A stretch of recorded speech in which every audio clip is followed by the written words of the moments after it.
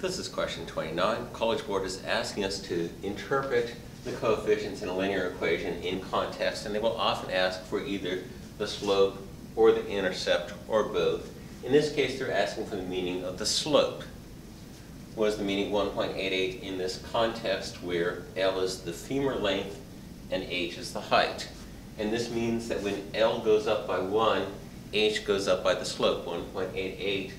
So 1.88 is how much H goes up when L increases by 1. And that is not choice A. Choice A, a femur of length 1.88 inches, does not make sense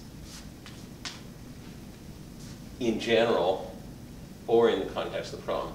Increase in femur length in inches for each increase of 32 inches in height.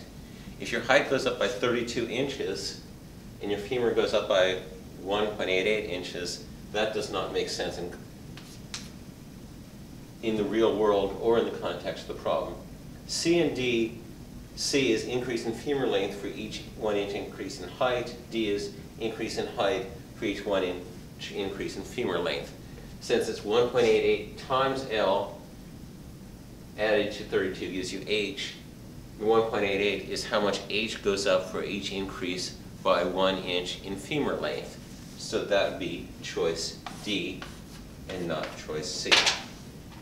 Make sure that you're good at identifying the meaning of the slope and intercept of a linear equation in the context of a word problem.